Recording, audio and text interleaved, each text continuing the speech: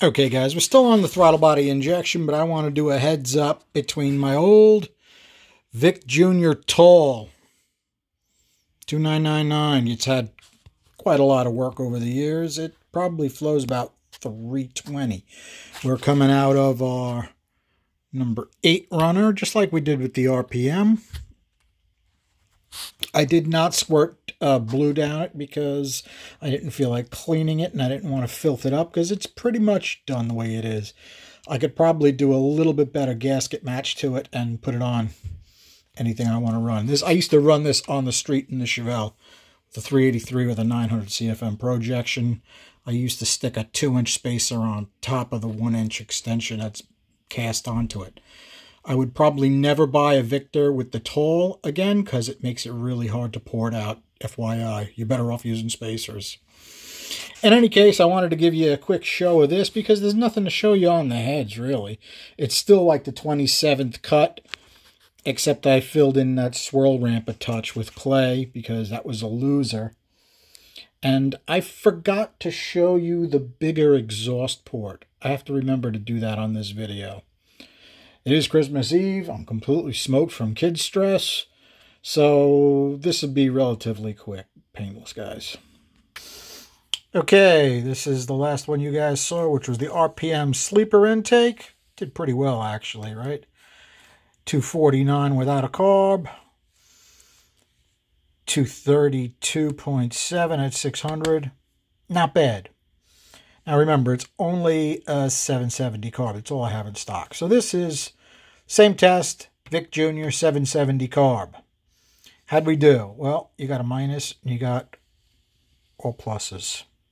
Now remember what I said in this video. I thought it was the second degree freedom that was giving this a boost in the lower lifts. Obviously not. Single planes don't have second degree freedom. It's just a highly efficient manifold because it flows like 320. The head doesn't flow 320. The head only flows like 308, I think it is at this point. So it doesn't really hold it back much. In fact, I did just like I did here. I took the carb off. It went 249. Right? You can see there was a restriction on the carb. Remember, it still has part of that divider up.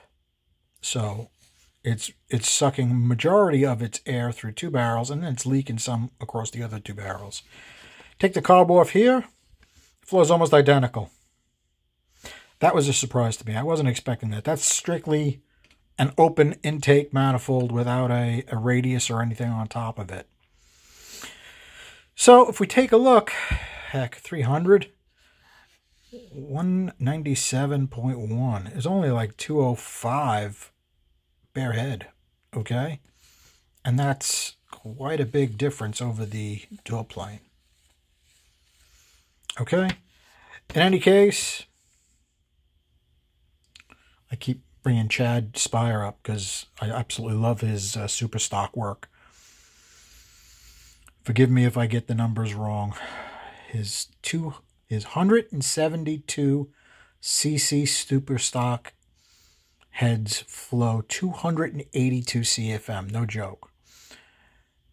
And I forget if they either flow 270 or 260 through the manifold and make 585?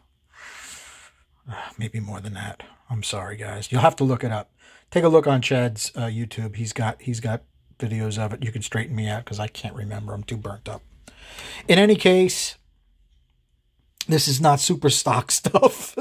It's a much bigger port, of course. It's, you know, instead of it being 172 cc's, it's 228. But it's still flowing a huge amount. Now, the RPM requirements between the super stock and this is going to be a little bit different as well. So you have to figure that into the equation. In any case, it's the worst cylinder head in history. Just figured I'd put that out there. You know, why not? Take a look at our swirls. Our swirls are quite interesting because even though the ports are still coming in from the same direction, they're different size, shapes, and tapers. So they are going to affect our swirl. So how'd we do? Minus, minus, minus, plus, minus, minus, minus, minus, until we start to probably lose it on the short side. plus, plus, plus. Remember, this is the short side with the clay on it. It isn't perfect to begin with. And where would we be if we had a good size cam, 2500, 2600? As far as I'm concerned, that would be a great combo with that much swirl and that much flow.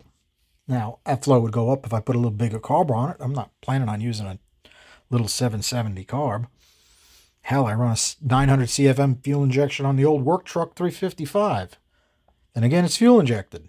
You can get away with a bigger carb because it's not depending on the booster signal. It's squirting it right in. I have no idea where to go on these next, guys. No airspeeds. I wanted to show you the new and improved exhaust port. Let me see if I can get some light on that.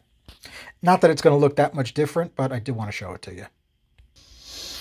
Okay, now what can we see? I did make the throat a little bit bigger. Okay, we calculated that up last time. I don't remember what it was, but it was a little bit bigger. It was like 87% instead of 85%. The sides of the bowl got kicked out a little bit. Our radius from our seat down was changed a little bit.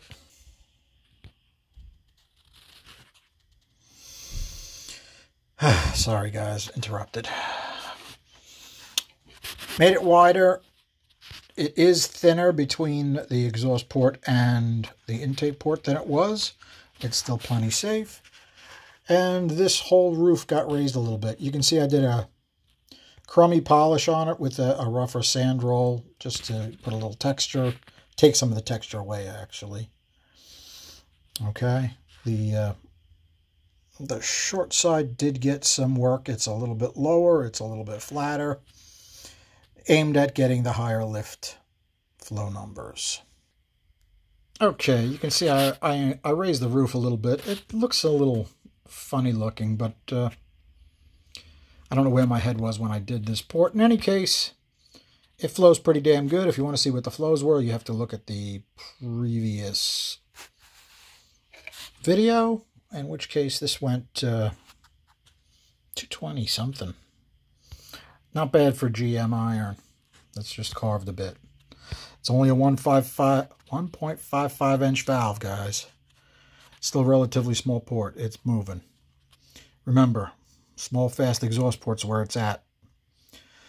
Even if at some point later in this project, Stevie wants to boost this or throw some nitrous on it to blow it sky high, the exhaust port will still got it covered. All right, guys. Thanks for hanging out. Have a good night. Christmas Eve. Merry Christmas. Enjoy yours. Remember, the best things in life can be taken away in a heartbeat. Enjoy, guys.